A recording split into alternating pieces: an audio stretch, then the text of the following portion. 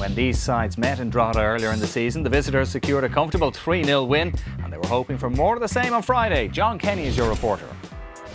Sligo hadn't lost to Drogheda this season, winning all 3 previous league games, and they were ahead after just 2 minutes as Aaron Greene scored left-footed past Trimble in the Drogheda goal.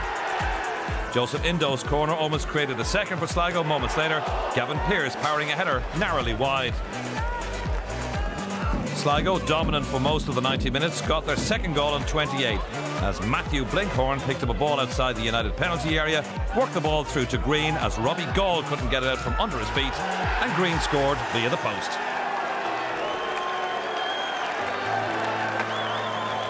Drogheda hadn't scored in the 3 previous meetings between the sides. The nearest they came in the first half was this effort by Shane Fitzgerald.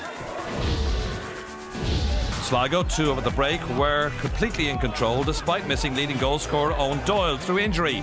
Richie Ryan with this shot saved by Trimble. Sligo looked sharp in front of the Drogheda goal, whose defence gifted this chance for Indo.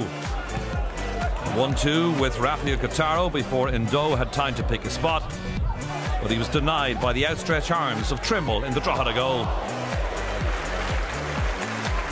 Indo indeed was involved in most of Sligo's build-up play, and it helped to fashion the third 8 minutes from time. The ball broke to Cretaro, who showed some deft footwork in the area before picking out John Russell, who flicked the ball past Trimble for 3-0.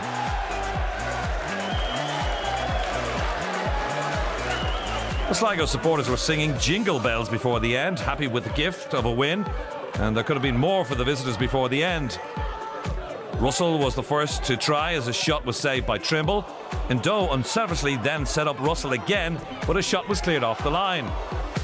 Drogheda defenders just couldn't get the ball clear and were relieved when the ball was eventually blazed over the bar by substitute Conor Powell. Sligo thought they had a fourth before the end as Joseph Indo beautifully set up Cretaro, who put the ball to the net. But referee Padraig Sutton deemed that he'd handled before shooting. Cretaro then blesses himself before he's booked for the handball. Not even divine intervention could stop him getting into the referee's notebook. Before the final whistle, Drogheda were reduced to 10 men. We've highlighted Mark O'Brien and Aaron Greene. Greene pushes O'Brien over. He gets back to his feet and reacts. When the play eventually stops, referee Sutton speaks to his fourth official about the incident involving O'Brien, and having already been booked, the Drogheda player got a second yellow and then a red. A well-merited 3-0 win for Sligo, a result which at the time sent them 2 points clear at the top of the table.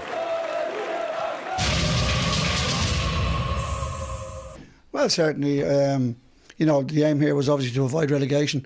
I think hopefully we will achieve that. It's a very, very young side. We have a couple of experienced players, and I think the last couple of weeks, against Derry, we probably should have got 3 points there.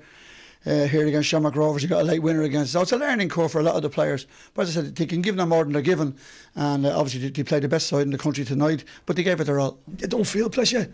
I genuinely don't. To say to the players, I don't understand that word. I think we're paid to be footballers and paid to be a manager. If people think that's pressure, I can think of a million worse jobs than ours. We come in, we train, we enjoy our training, we enjoy playing football, and we do our best.